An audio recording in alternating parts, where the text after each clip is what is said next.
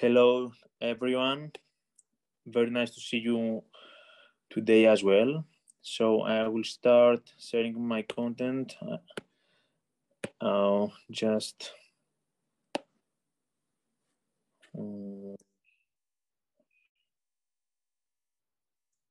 I think that now you can see everything.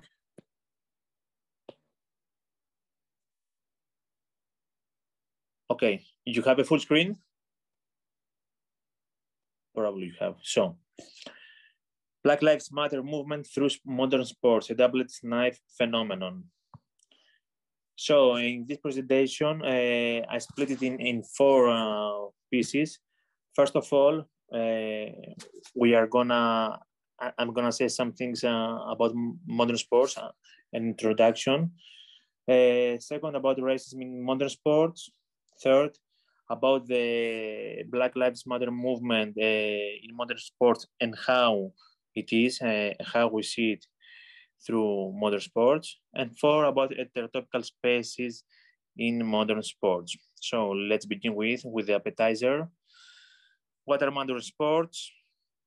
A brief definition so as to make sure that everyone has some contact with my presentation. So modern sports have 5 specific characteristics. First of all, is professionalization. Second of all, commercialization. Third, globalization, widespread rules, and of course, extensive bureaucracy. Actually, modern sports have no similarity at all with traditional games or amateur sports like we know them from the ancient years. Sports clubs, the leagues, federations, all of them work as business companies. So what do? They produce spectacle and they sell it. It's like a big, very big factory, a big business company. So as you all can understand, money is the first thing in modern sports, and money is what rule the whole system of sports. The effect on our daily routine. First of all, sports is described as a new religion, according to Frank Defort, who imported the term sportianity, coming from the term Christianity. He invented the term sportianity because a lot of people were going to church on Sundays, and around 70s and 80s, they started going to the pitch just to watch a game or to play a sport. So in the postmodern times, sports define our lives on a daily basis. Actually, it's a common thing to see ordinary people that want to be like famous athletes, especially kids, especially children. As I work with them like a teacher, I see it every day that they want to be like famous athletes, like famous footballers, especially. According to Baudrillard, there is a tempting hyperreality which comes after these sportsmen and sportswomen. For example, they have some famous athletes that, especially in the commercials, about selling products, and so after all this, you wanna be like that footballer, like that sportsman, and be exactly the same in the end of the day. Of course, we find uses of thousands of sport products. Let's start from t-shirts, from the shoes, and some products that are not so necessary, like perfumes. Maybe sometimes you buy a perfume just because a famous athlete wear it. Also, sports have been used so many times from governments and movements in order to establish things. If we search in history, we will find that around the Second World War, the Nazi used the Olympic Games in Berlin in 1936 so as to establish their power. The same did the Russian Federation in the Winter Olympic Games in Sochi. The same happened in Romania in 1976, if I don't mistake. Under Ceausescu with Comaneci, in Eastern Germany, and so many examples. They all used sports as a tool so as to show their power to whole the world. So sport is undoubtedly a social phenomenon. Now, we will say some things about racism in modern sports and how we can see it. I will start with a bright example in English football. Probably most of you're not aware of it. It's about Paul Canoville, a famous football player in 1982, who was the first Black English footballer that played ever for Chelsea FC, this famous football club. And I use this example because at the end of 70s, early 80s, till late of 80s, it's the postmodernity that starts. So this player faced a lot of monkey chanting, banana throwing, even blade razors, and even by his own teammates. Many times he was leaving the pitch 2 or 3 hours after the games ended just for safety reasons. He experienced all this situation for about 3 years. So Paul Canoville, what did he do just some months ago? He was against the Ricketts family in buying Chelsea on March 2022, following Abramovich out of England because of the Russian-Ukrainian war. So the Ricketts family wanted to buy Chelsea FC, but also the Ricketts family is a very well-known racist who expressed in past that Muslims are enemies. So Paul Canoville was the first who became officially against Ricketts family. Thank God. Many more contemporary examples. There are some football players and some athletes. I'm gonna show them a bit later. And actually, sports consist of a social field where specific actions, which may be limited, even banned or censored in different social fields, can take place much easier and in some way much more rationally. Let's move. This is a photo example from our Greek champion in pole vault, Karalis, who actually sued his own coach 4 years ago, if I don't mistake, for being racist against the same athlete. Another example is the footballer Zorro, about 18 years ago when he was playing in Messina in Serie A in Italy. After some monkey chantings, he just picked up the ball and tried to leave the pitch during the football game. This is my favorite one, is a famous player, Dani Alves. Maybe you have heard of him, who was playing for Barcelona. A banana was thrown when he was about to exit a corner to make a cross, and instead of throwing it back, he picked it up, he ate it, and actually he served the goal to his team after all of this. And this is a Zokora who literally kicks racism out of football. This happened in the Turkish Liga. So let's go to our main dish, how BLM movement seems through modern sports. First of all, we all know that the Black Lives Matter movement is not a new movement, and it's actually formed in USA. Like we said before yesterday in the conversation we had yesterday, it was formed after the shot of Trayvon Martin on February 2022 12, and after the acquittal of Zimmerman on July 13. Of course, more cases of African American people death followed. Just in brief, I will mention some names: Eric Garner, Michael Brown.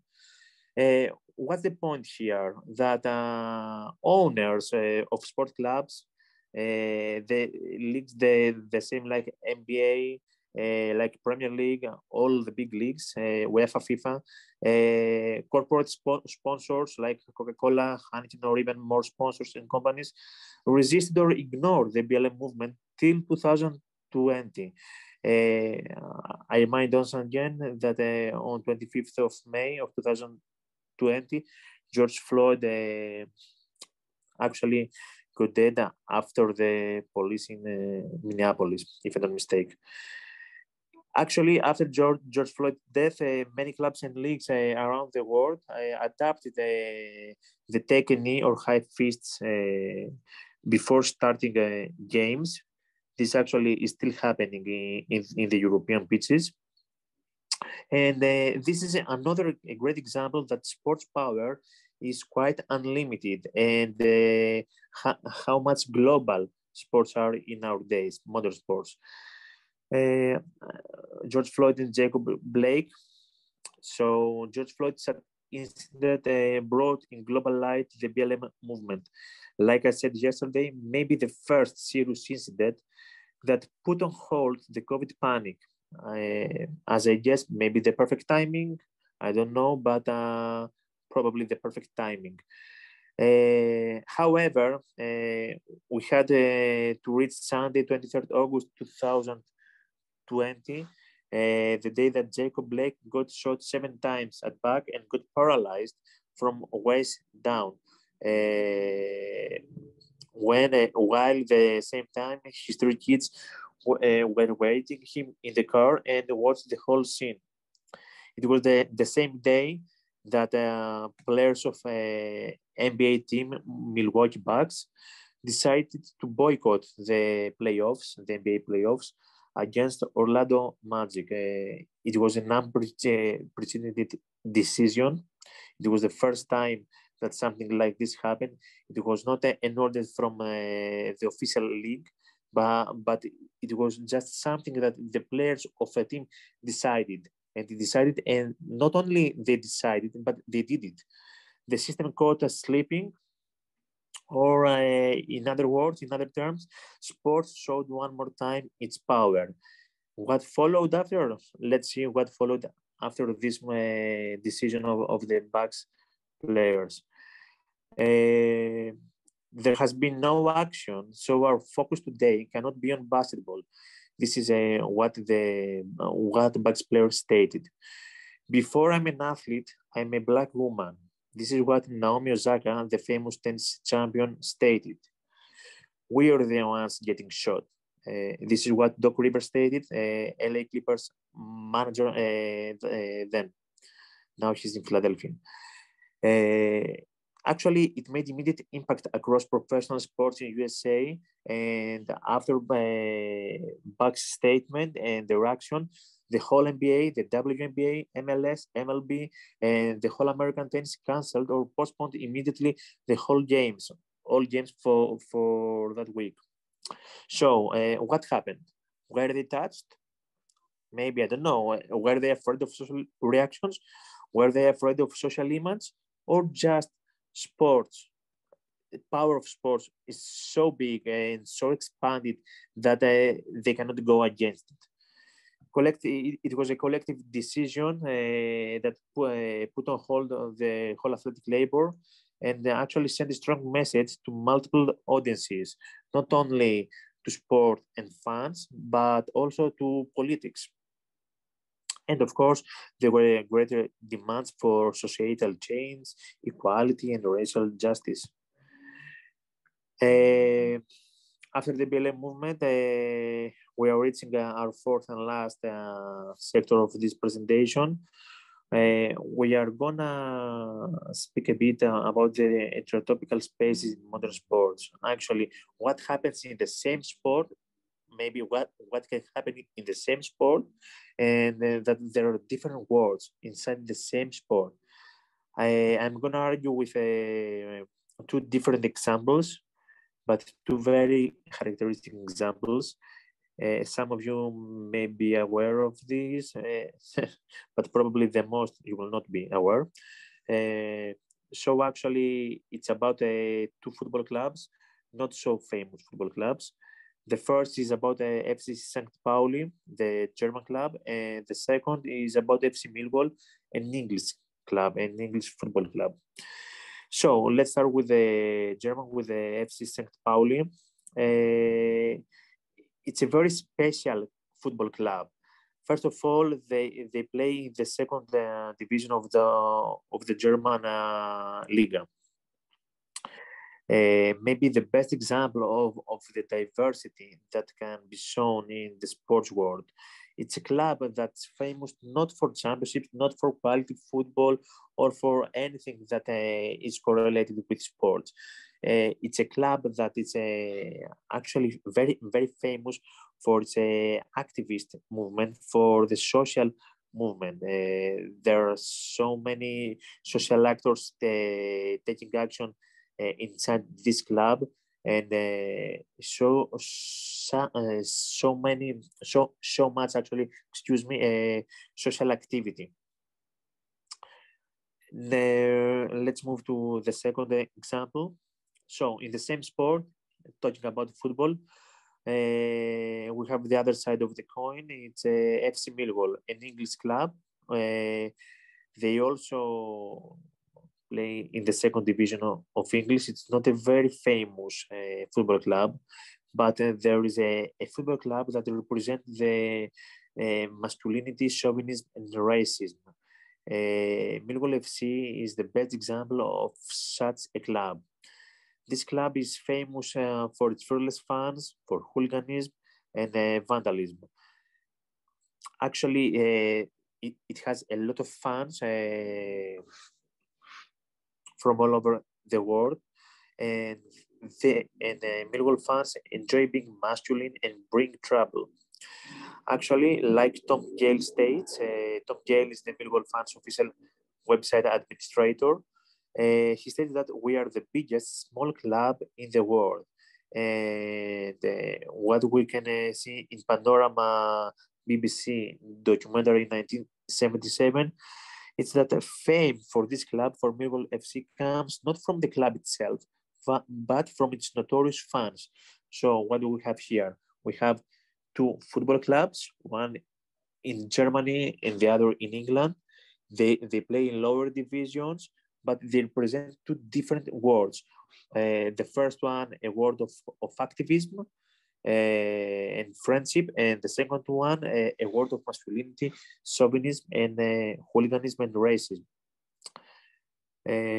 I would like to have a brief look at what happened on Saturday, 5th December 2020. It was a match again between Millwall and Derby County in the English Championship. It was actually the first game that fans were allowed to pitches after the COVID lockdowns. So what happened there?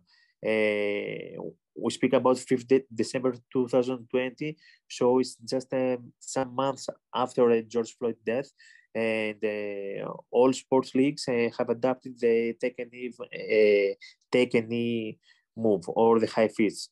So the same did the whole all the players, both of Millwall and Derby County. But Millwall fans, I remind us again, it was the first game after the COVID pandemic that fans were allowed to the pitch. And Millwall fans booed all the players of both teams for taking a knee for the BLM movement before start of a game. The same time, actually, the FA, Premier League, the EFL, they kick it out. They all are federations in England, sports federations.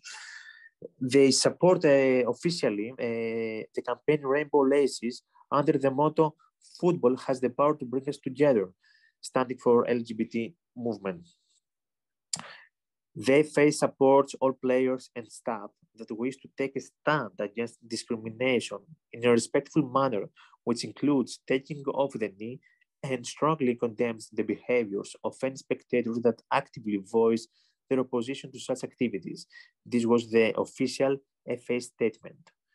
We wish to make clear that taking the knee for us is in no way representative of any agreement with political messaging or ideology.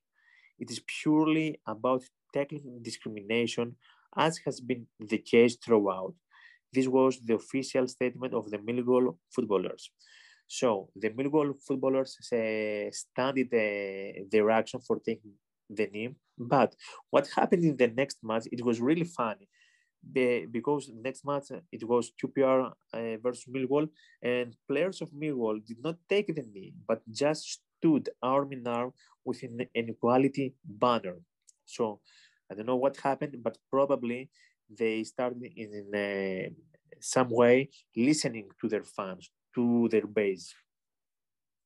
On August 2021, Millwall fans booed once again players for taking a knee for BLM. And that day, their manager, Gary Rowett, Millwall manager, stated that football has to find a better way to unify people. So what do we see here? We have a fan supporter base, which actually is the community base of European clubs. And actually, it represents a socio-cultural capital.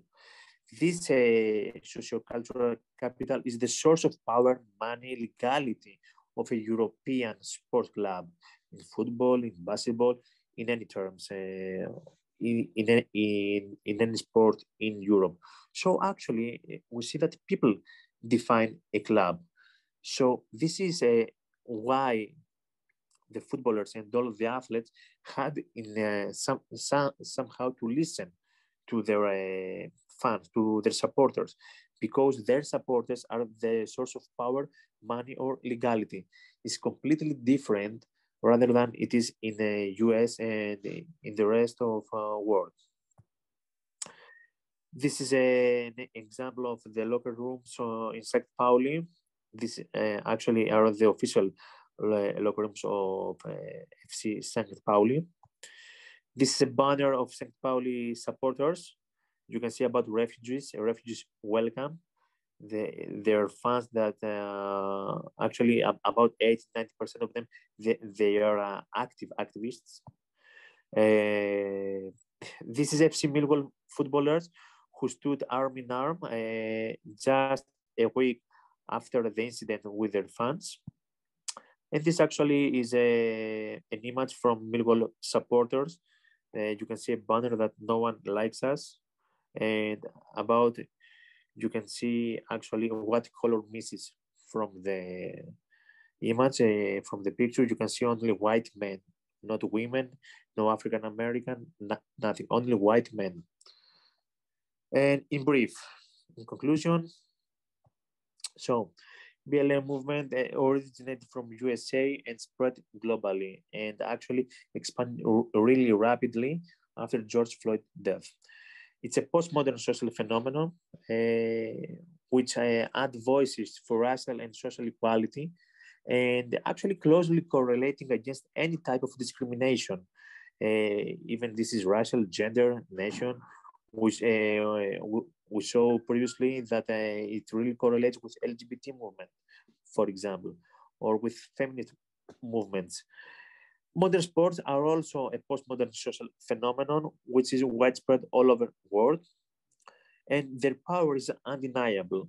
Actually, I would like you to ask yourselves if you can find another social field that has such great power in our contemporary lives. I was thinking, I don't know for how much time, and I cannot think of another social field that its power is so obvious in our daily routine.